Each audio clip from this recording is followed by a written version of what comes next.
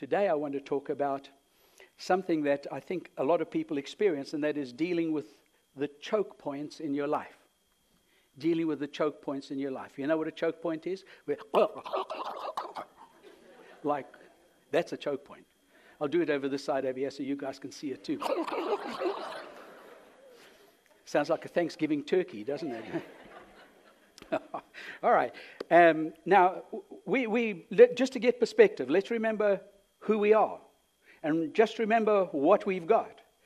According to the book of Romans 8:13, right?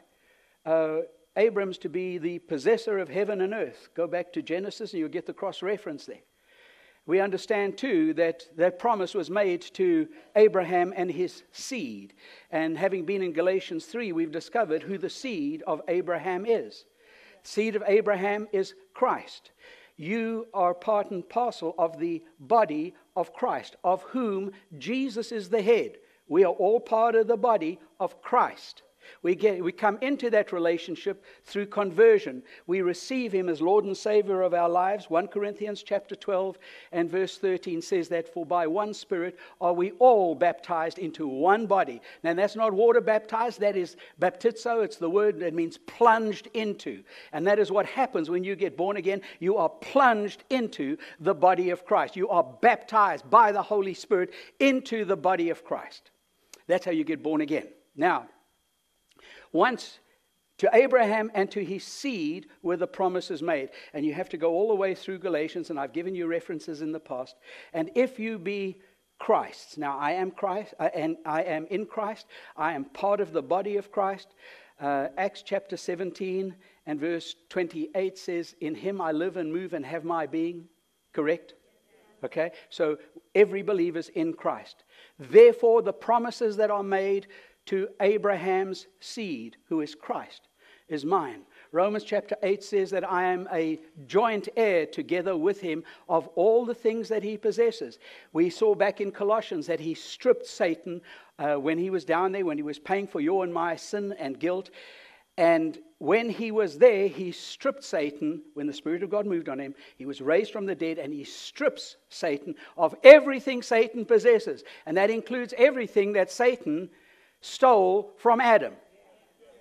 So everything is Jesus's. Now you and I are joint heirs with Him to all those things. Now this is important. You've got to get this. Because that, to some people, immediately is a choke point. That's a choke point. Because you're having a look at what you're living in, and what I'm saying is such a contrast to what you're experiencing.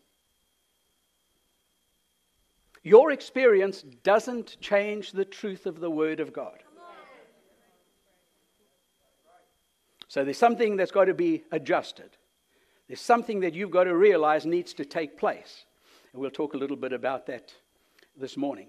So, I'm heir and joint heir with Jesus to the earth. The earth, we'll get there, is the Lord's and the fullness thereof. But I want you to realize this, because if I started that position, then I have to ask, how big a slice of this deal do I get? See, what is my earth? See, it's everything, and it has to start off here. I mean, it's no good saying, oh, the whole earth, because quite frankly, nobody can own the whole earth other than God. Okay?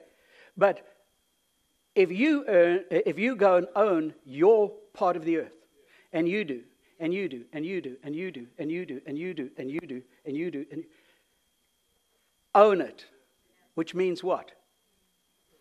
Everything that happens in my area of earth is my responsibility. I don't let things happen that are outside of the will of the Father. Yes? I'm responsible for that. Are we okay? Can we start there? All right. Let's have a look at this. Let's go to 1 Peter chapter 2 and verse 9. 1 Peter chapter 2 and verse 9.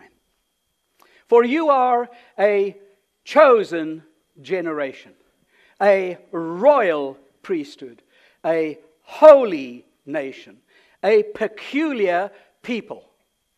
And it doesn't mean weird. It means you are solely His.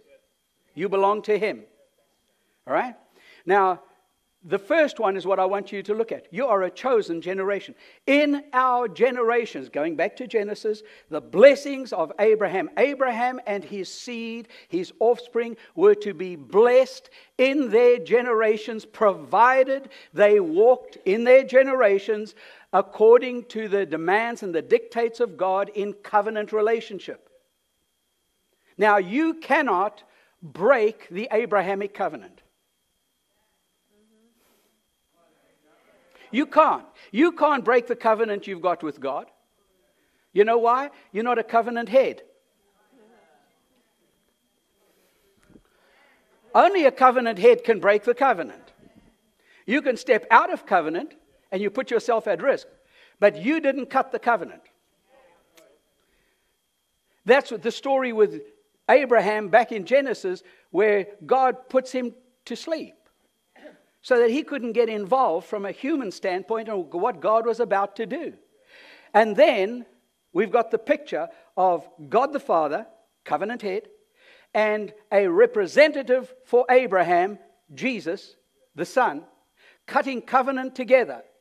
God who cannot lie, God who doesn't change, is cutting covenant together. What an incredibly secure covenant we've got. And you can't break it. You can walk outside of it, but you can't break it because that's forever established. And while you stand in any situation, in any circumstance in life, and you declare what the covenant says is yours by right because you're in the covenant, you stand on that, it will come to pass. Thank you, Father, for the millions and millions and millions of dollars that are coming. Don't laugh. It's coming. It's coming. It's coming. It's coming. It's coming. It's coming. I can smell it. I can taste it. I just know it. I know in my knower that I know that I know. And all the people listening to this will say, did it ever come to pass? When it comes to pass, I'll put out another CD and tell you, here it is.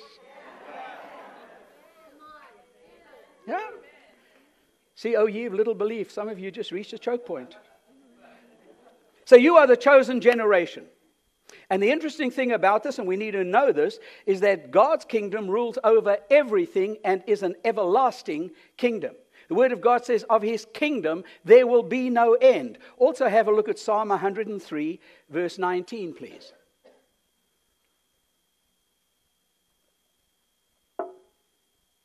Are we there? The Lord has prepared His throne in the heavens, and His kingdom rules over all.